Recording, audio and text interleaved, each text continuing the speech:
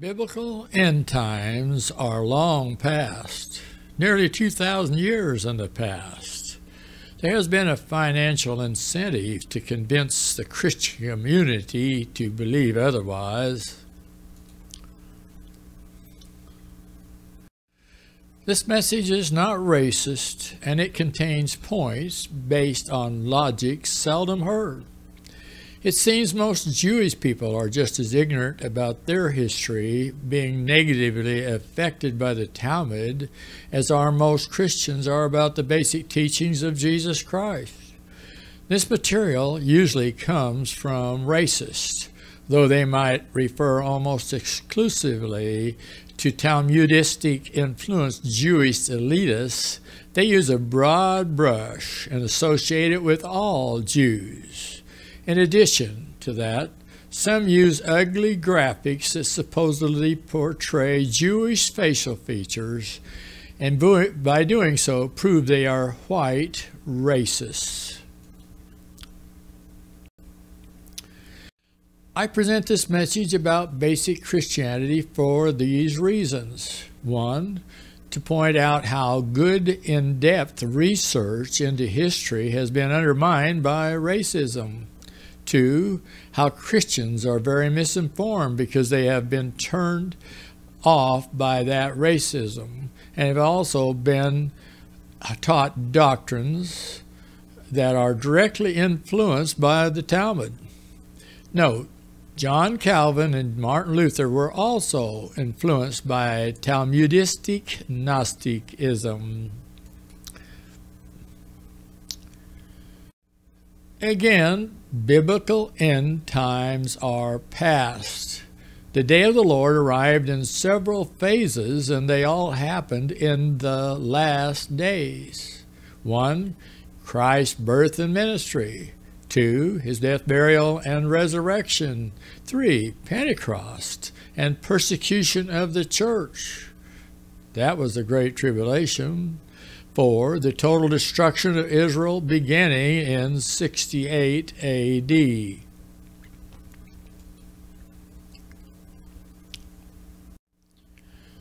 The last days involved that first century generation.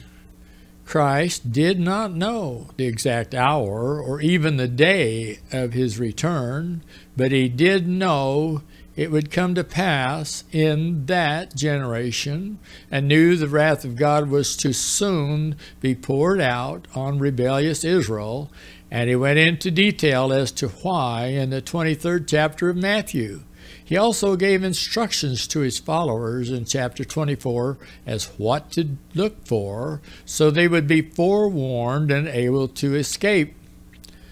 When there was a break in the siege of Jerusalem by the Roman army, those who believed what Christ had said left, and that is the forceful deliverance mentioned in the following passages.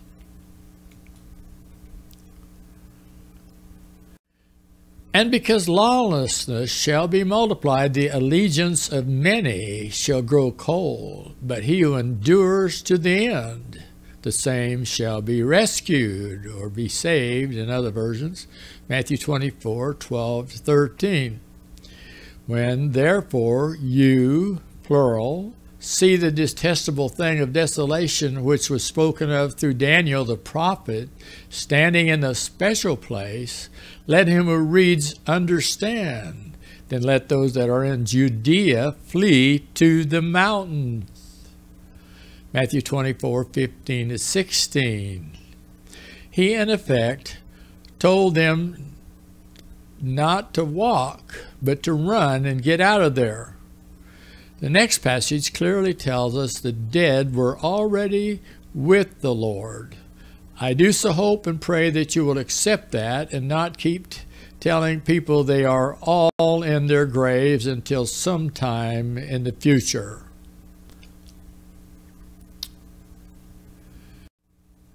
We believe that Jesus died, but we also believe that he rose again. So we believe that God will have already raised to life through Jesus any who have died, and bring them together with him when he comes. What we tell you now is the Lord's own message. Those of us who are still living when the Lord comes again will join him, but not before those who have already died. The Lord himself will come down from heaven with a loud command, with the voice of the archangel, and with the trumpet call of God, and the people who have died and were in Christ will have risen first. After that, we who are still alive at that time will be gathered up with those who have died. We will be taken up in the clouds and meet the Lord in the air, and we will be with the Lord forever. So encourage each other with these words. That's 1 Thessalonians 4:14 and 18, and that's my paraphrase. I'm doing my best to get at the intent. Now study first century history and hear that trumpet blowing nearly 2,000 years ago.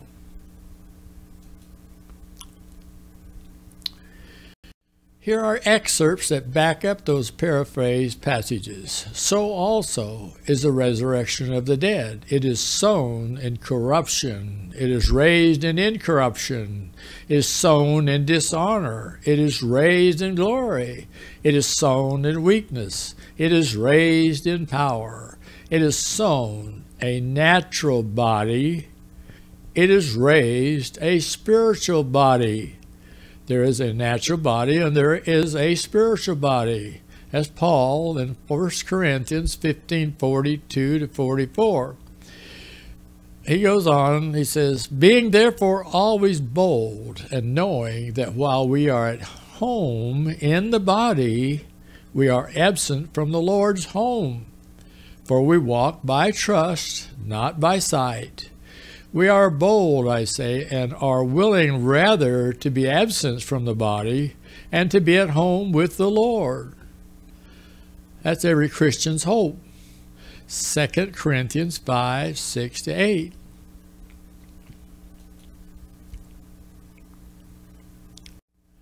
Now this is based on the Bible. The children of Israel were never all completely carried away captives. The nations that conquered Israel usually took the best of them for slaves and left some to care for the land. As a result, Palestine has always had some religious Jews living there. Now, religious Pharisees were into proselyting all over the Roman Empire even before the time of Christ. They were the descendants of those rebellious religious Jews who had created an oral Talmud as a way to pacify their carnality many years before Christ was born. A high-ranking Jewish rabbi has said that the tradition of the elders that Jesus mentioned was their Talmud, but that fact seems to be completely unknown to most Christian theologians. Now this is from the Old Testament. Some of the Israelites in outlying areas also escaped by running into the mountains. In this case, the poor, who had nothing to lose, were allowed to stay. But Nebuchadnezzar, the captain of the guard, left of the poor of the people, which had nothing, in the land of Judah, and gave them vineyards and fields at the same time. That's Jeremiah 39:10. But the captain of the guard left of the poor of the land to be vine dressers and husbandmen. That's 2 Kings 25:12. And it's also said again in Jeremiah 52:16.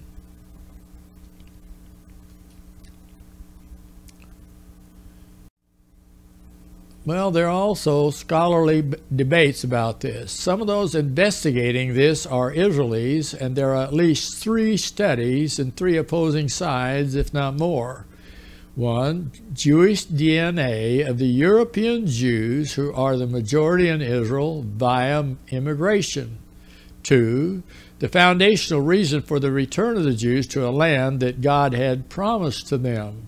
3, is there any record of all of the Jews in Israel being carried off by the Romans in the 1st century? 4, does the New Testament support Zionism?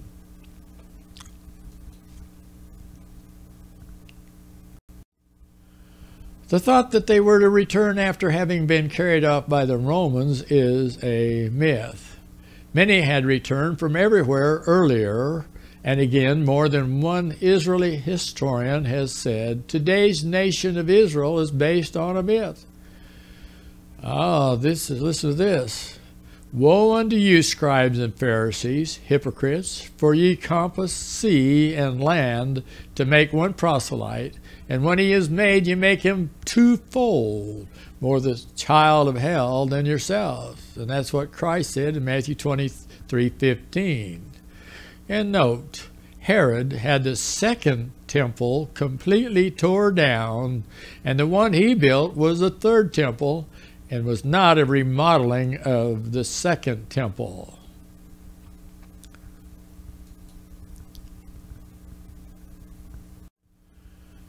This is an accurate assessment. The nation of Israel has nothing to do with God.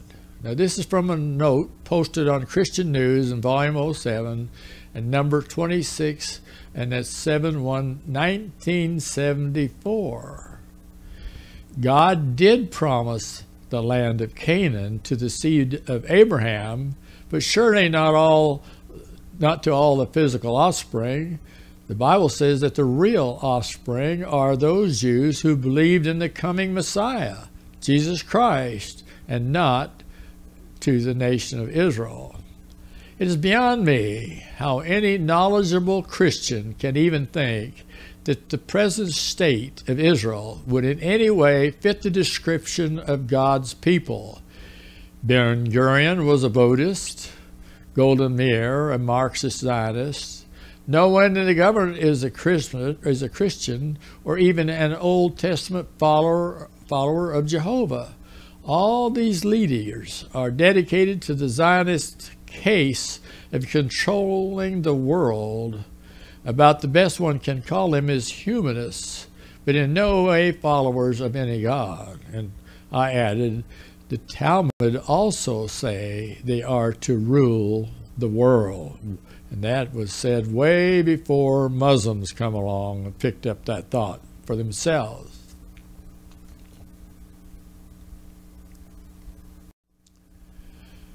The initial followers of Jesus were Israelites, not Gentiles, and were the promised righteous remnant. And there were dwelling at Jerusalem Jews, devout men, out of every nation under heaven.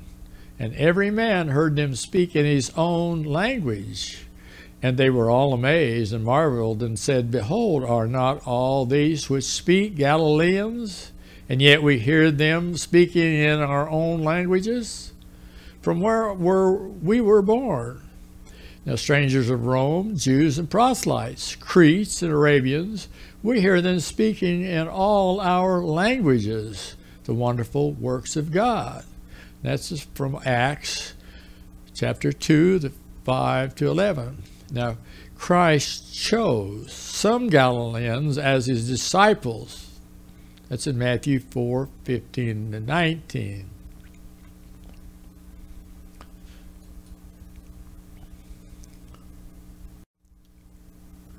Christ is quoted as saying several times that neither he nor his kingdom were of this world. In John, the 14th chapter, he detailed what was to soon happen, and though his righteous followers were to see him soon, the world would never see him again. He told Judas that he and his Father would come to them and dwell with them. He was specifically telling his close followers about this and made sure they would understand, for he repeated it.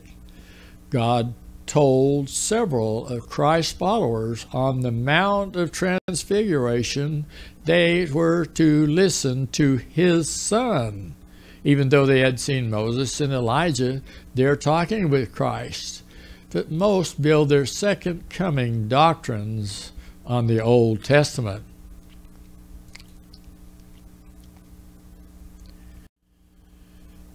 Christ's ministry was described to his mother before he was born. In a sense, his ministry began even before he was born, and his relatives were informed that he would also be a light to the Gentiles, and they knew he was to be the king of righteous Israelites.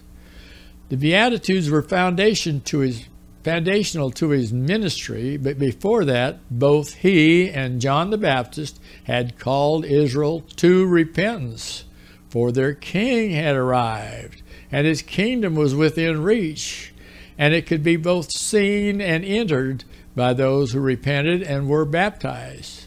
That was what Christ was telling Nicodemus in John 3, and that was the good news, for the Messiah had come and established his kingdom.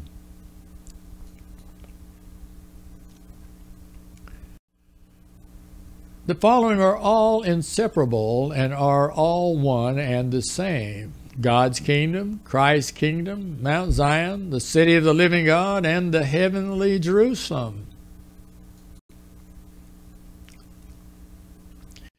Born-again Christians have arrived and are in Christ, and he and his Father are dwelling with and in them. However, Christ foresaw a problem and mentioned it when he was telling the story of the widow and the unjust judge. He said, and the Lord said, hear what the unjust judge saith, and shall not God avenge his own elect, which cried day and night unto him, though he bear long with them? I tell you that he will avenge them speedily. Nevertheless, when the Son of Man cometh, shall he find faith on the earth? That's Luke 18:68.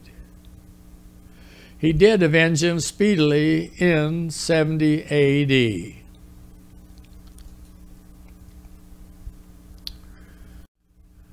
Theologians note a period of silence following the destruction of Israel. There was a great falling away before that happened, and Christ foresaw the approaching faithlessness that created that silence. All down through the history of God's dealings with his people, there were only a small righteous group, and it is referred to as a remnant, but he promised to always have them. Even Christ spoke of a small flock who would be given the kingdom. There's little in the way of secular history supporting the Old Testament, and the absence of any writings by many of the early church fathers is in keeping with that. In addition, there's almost nothing in their writings about the present reality of Christ's in-heart kingdom fulfilling his prophecy as per John 14, or as being the good news that both John the Baptist and he had proclaimed. That being Israel's final king had arrived. God's wrath avenged his persecuted saints, and that was the last phase of the day of the Lord. The Jewish historian Josephus describes what happened to the temple in Jerusalem, and that destruction was the end of that old Mosaic system of worship, and that was trumpeted all over the world. It was also seen. And it says the destruction was solid evidence of things not seen, and of the integrity of both Christ and Old Testament prophecies, but not proof. Talmudism had already been infecting Christian end-time doctrine, and many believe Christ did not finish his ministry, for wolves were not laying down with lambs. To them that meant he still must return again in a bodily form and sit on an earthly throne. That is Talmudism. However, Christians were delivered and definitely lifted up, and have since been entering Zion for nearly 2,000 years. They were lifted up and glorified before the world. That's because what Christ had said happened.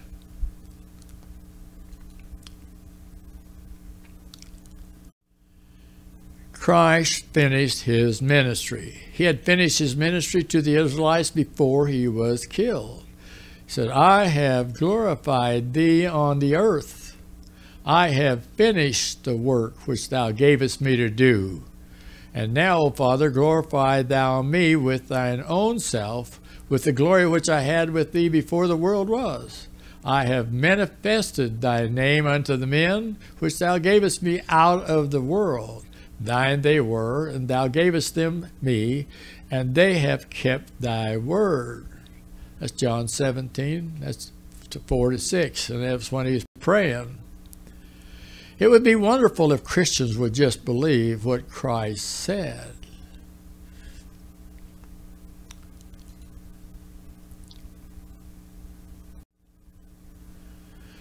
Many Israelites followed Christ for a while. However, all of his words had not fallen on good ground. 2, some had believed and turned away from their sins for a while. 3, however, many had then turned back like dogs to the vomit. 4, they had been cleansed, but not filled. And when the enemy was out looking for a place to inhabit and found their empty vessels, he invited his wicked friends. And those unbelieving Israelites' end was worse than it had been before. There was to be a great falling away, and it happened. 5, the unbelieving Israelites went crazy and tried to kick the Romans out. 6, all of that proved that Christ had finished his work, for they had created their own destruction by rejecting him.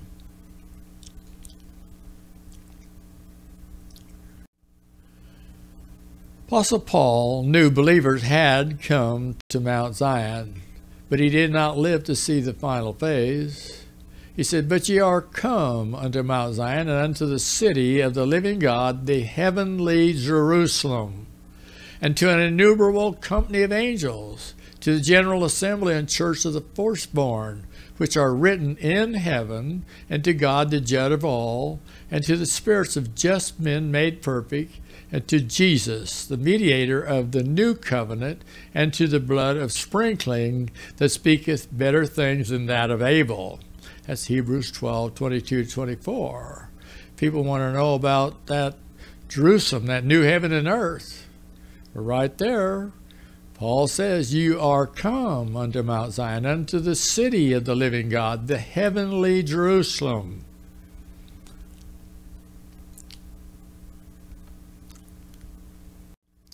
Christ unsealed Daniel's prophecy, and John said he had seen the new Jerusalem coming down. That was all said nearly 2,000 years ago, but John heard more that clinched the thought, for Christ had finished his earthly ministry.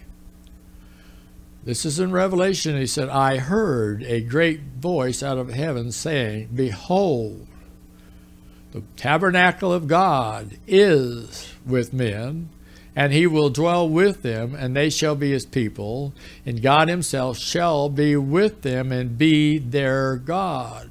That's Revelation 21:3. Now ask yourself this: is God's tabernacle here in the now, and is he dwelling with us? Please say yes. There's a lot of present tense statements in the book of Revelation.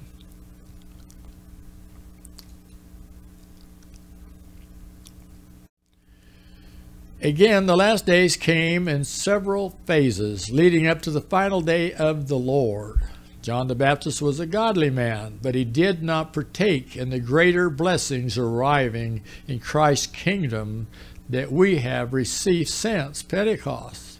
Christ's immediate followers received that infilling, but then went through terrible tribulation, and those who were killed were waiting under the altar for their blood to be avenged. That's in Revelation 6:9-10. That was to happen when the temple, Jerusalem, and the nation of Israel were all completely destroyed and removed from the Roman maps following 70 AD. That destruction both avenged the martyrs and released them from their graves along with all other godly people, and places the foretelling of that before 70 AD.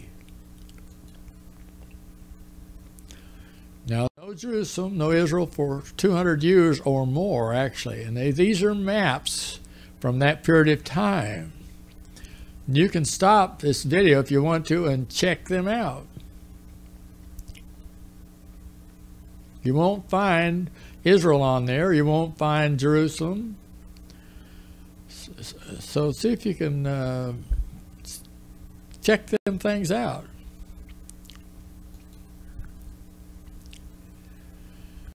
The world will never be destroyed, neither will the heavens. The temple and its form of worship represented the heavens and earth. The holies represented heaven, while the outer area represented the world. Josephus' history mentions that. Godly Christians are walking on that highway of holiness, and they have went through that narrow gate, and they have also entered those gates of pearl. Now see if you can get that across or accept it. Now read the next sentence carefully. Yes, there will always be many wicked ones left outside who refuse to repent. However, there are still more blessings to come after we die, and as Stephen was being stoned, he got a glimpse of it.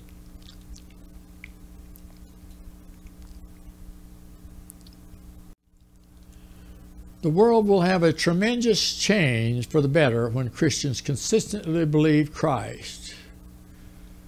And it said, he that sat upon the throne said. Now notice that it says, he that sat upon the throne. That's talking about something that was happening and had happened. Behold, I make all things new. The one sitting up upon the throne said, behold, I make all things new. He was enthroned. And he said unto me, write, for these words are true and faithful. And he said unto me, it is done. All that's present tense, and that's said 2,000 years ago, or nearly 2,000 years ago. He goes on, I am Alpha and Omega, the beginning and the end. I will give unto him that is athirst of the fountain of the water of life freely.